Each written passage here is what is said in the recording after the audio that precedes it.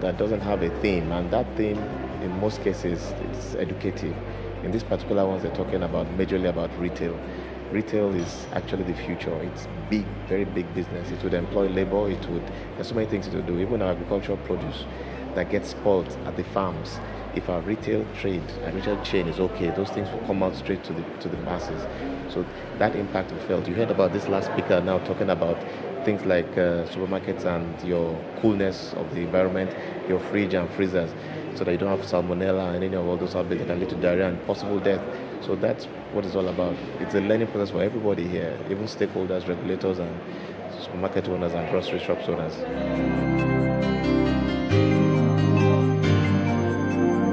I came as a speaker, so my expectations were different. Mine was to see if I could impact knowledge from where I was coming from.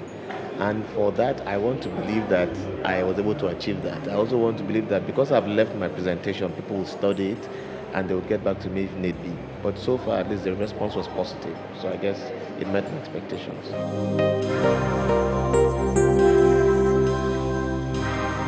I think it was cordial. I think it was close. I think there was rapport and interaction.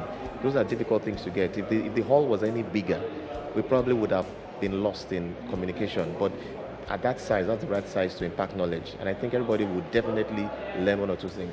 I also referred to the chairman. That's something I'm going to take away personally, Chief Onofo-Okon, Asiwaju Onofo-Okon. He said that supermarkets should have what they call an e-desk now. What that means is that they can then go into more IT-driven retail trade.